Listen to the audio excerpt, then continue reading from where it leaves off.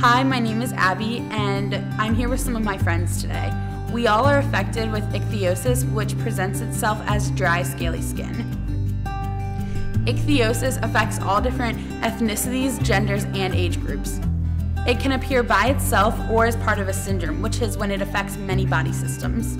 Even two people with the same type of ichthyosis can have different symptoms and different severity of their symptoms. It is important to see a specialist to identify what type of ichthyosis you have so they can treat it properly. My friends and I will share our personal stories regarding 3 different types of ichthyosis. When I was born, I had a shiny layer around me like plastic wrap. This is a sign for some types of ichthyosis. The doctors describe this as a colloidal membrane. The tightness of this membrane caused my eyes and lips to turn outward, making it difficult for me to feed.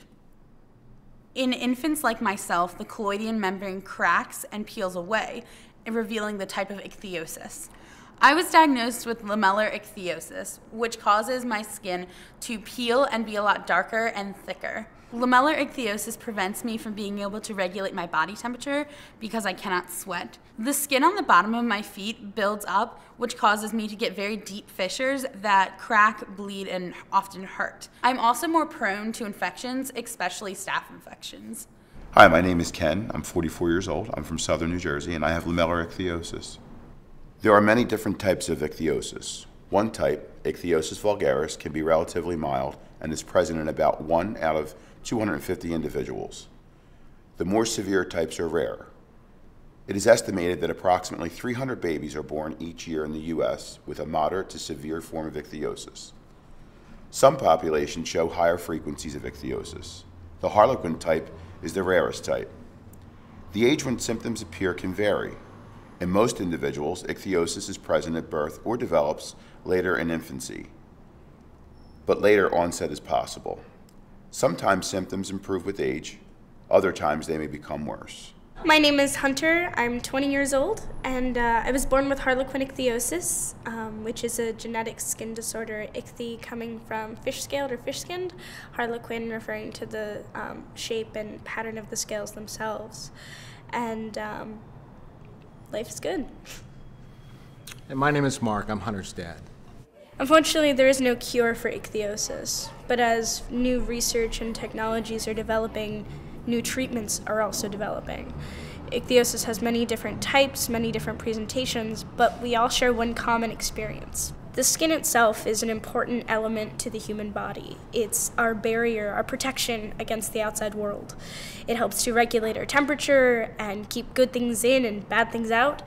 Me and Miles have a rare skin called confetti. It makes us very itchy and our skin is very scaly. So be very careful when you scrub us. We also have little white spots and Mommy, she calls them stars.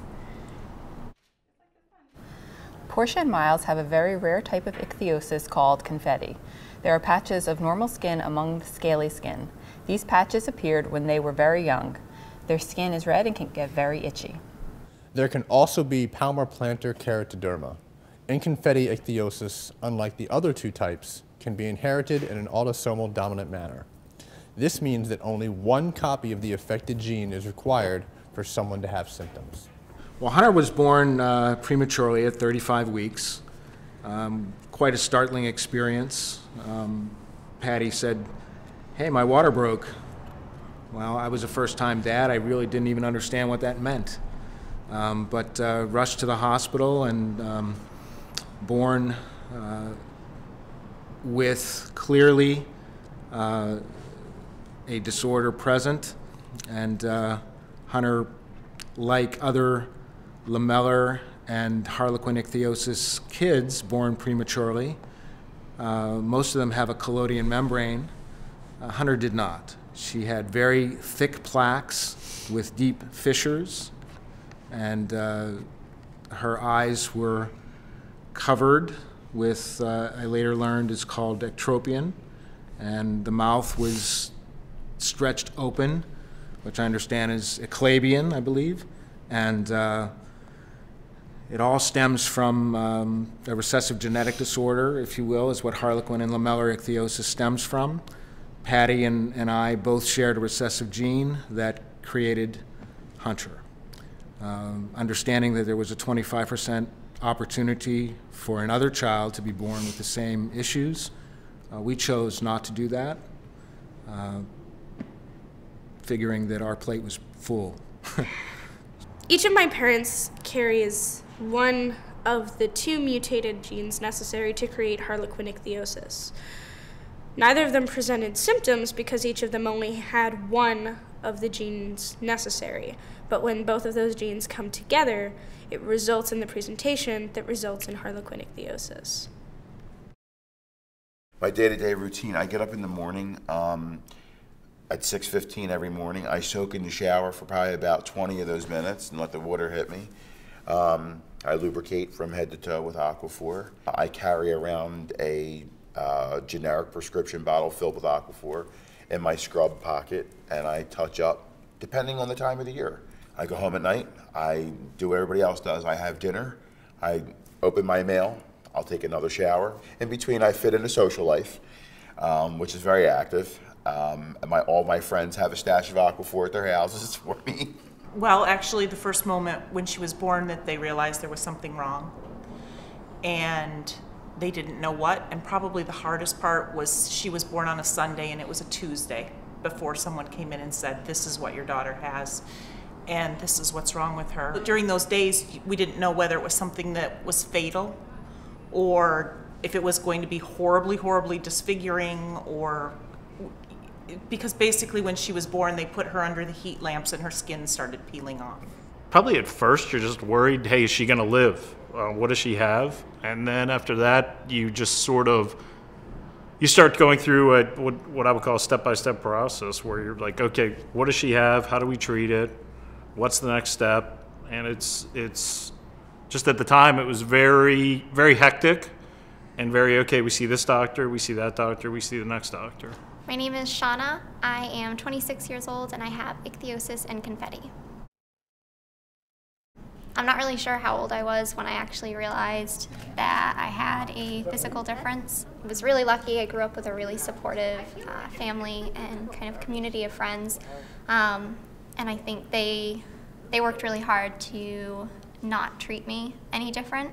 One of the stories my mom tells me, I was probably 3 or 4 years old. We were out just shopping and happened to notice somebody looking at me.